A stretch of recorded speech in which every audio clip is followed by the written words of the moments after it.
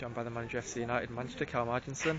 Karl, 4-1 defeat at home. I think that's probably FC's record defeat. How do you feel after that one? Gutted.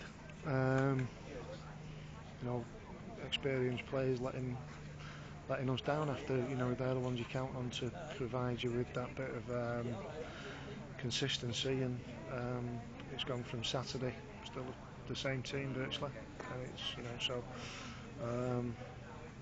that I pick the players, but they've got to carry some of the can there, and take some responsibility on themselves, because that obviously wasn't anywhere near good enough. It seemed frustrating because from the word go, Swarbrick was proving a danger down the right. FC looked dangerous up front with Patterson, but then they seem to always do a bit better on the counter. Yeah, that's because the defending was absolutely woeful.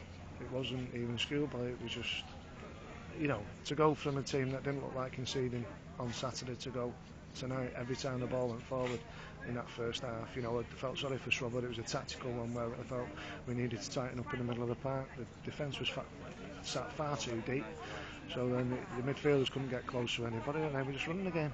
The first goal, you got to question Sam Ashton's position for the goal. Individual errors again have cost us. But they're part and parcel of football. They need to grow up quickly. Sam's been here now for a season, and he's an honest enough lad, and he'll grow and learn from it. Some of the other ones, I've got real big question marks about them now. Well, you mentioned where the line was. I mean, the second goal. What was your thoughts when their number 11 got the ball past Foster on the left wing and took it in? Well, there's absolute acres, isn't there? There's absolutely acres, and that's, Dave Swarbrick's not played for a long time, and he's probably been caught out of position. Having said that, two lads in the middle of the park haven't got close to anybody at all. All game, the two lads who on Saturday did fantastically well. Yeah. Today weren't anywhere near, and they're the experienced lads who've been with the club now for a good 2 seasons and should know better.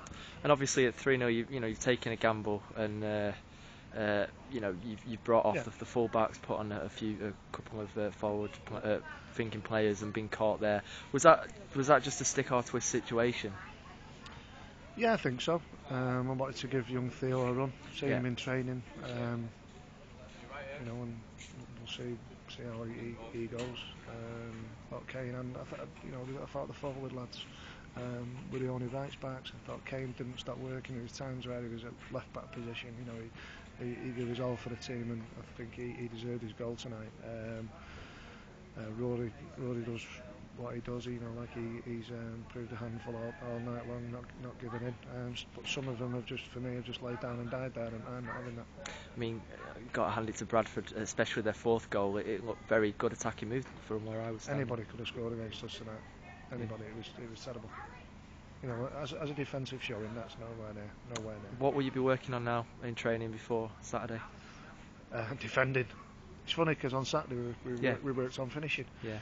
So how does that one work? Are you working on our finishing? We had a good crossing finishing session on Monday, and now tomorrow, obviously.